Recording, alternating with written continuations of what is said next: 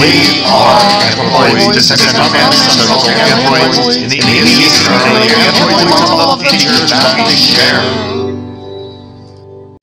In anthropoid primates, the orbits are changed so that they are more forward-facing. The brain case is larger for a larger brain, and the eye is more protected by bone because the sphenoid and ethmoid bones are expanded to enclose the orbit. Anthropoid primates in general possess a shorter face, and the two dentary bones of the lower jaw fuse to make one solid bone. So anthropoid primates share some features of the skull. Anthropoid primates share a number of features of their brains. The lateral geniculate nucleus of the thalamus becomes more specialized. The septum pellucidum is developed. There are more gyri and sulci. There are larger integration areas in all four lobes of the brain.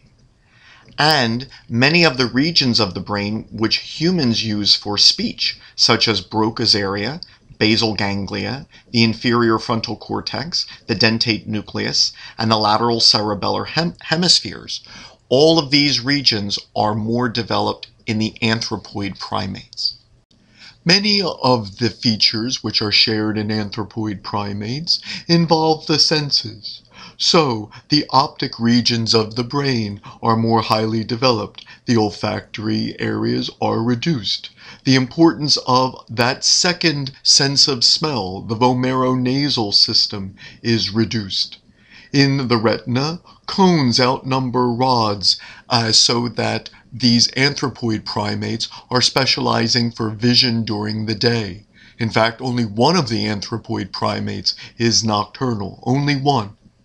Anthropoid primates develop stereoscopic vision, an enhanced sense of touch, and many other changes as well, such as ABO blood groups and the M blood antigen.